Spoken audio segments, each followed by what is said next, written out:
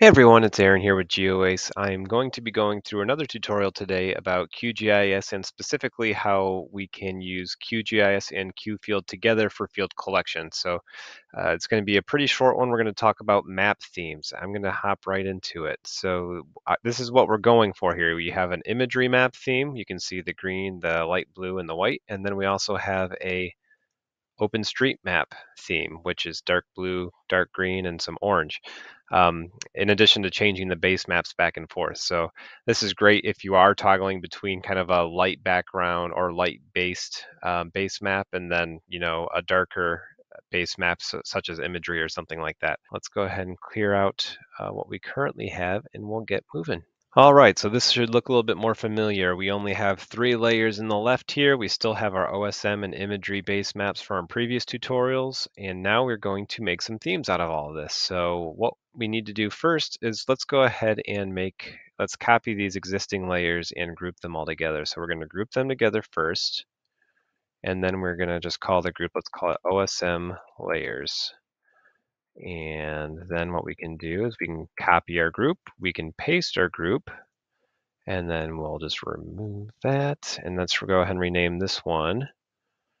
Let's call it imagery layers. Obviously, our OSM is already set. We'll go ahead and turn that off so we can see what we're doing. We're going to turn on our imagery so we can see what we're doing. And let's just go ahead and start by brightening up our green. Make it unbelievably difficult to miss.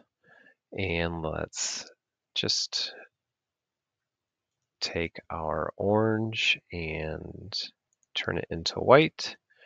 And let's take our border and turn it a hair larger so it's, again, hard to miss.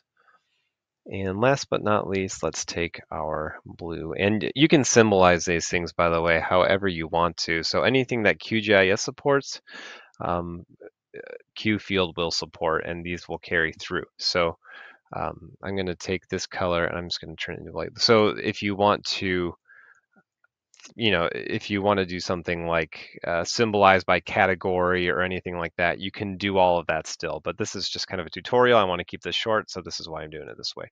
All right, so we have our imagery layers set here. Now all we have to do is go to Add Theme. And we're just going to call this Imagery Layers. Okay, save it. And now for our OSM theme, we just have to we're going to collapse that, turn it off. We're going to turn off imagery. We're going to turn on OSM. We're going to turn on our OSM layers, which are original ones, and we're going to go to Add Theme. Or let's just name this thing, I don't know, OSM Layers. Super creative. Okay. And that's all there is to it on the QGIS side. But this is going to be adding maps to QField. So I'm going to go ahead and let this sync up. We're going to push that up to the cloud. Okay. Yep, we're sending it from the computer to the cloud. I'm going to perform actions. And just like that is done.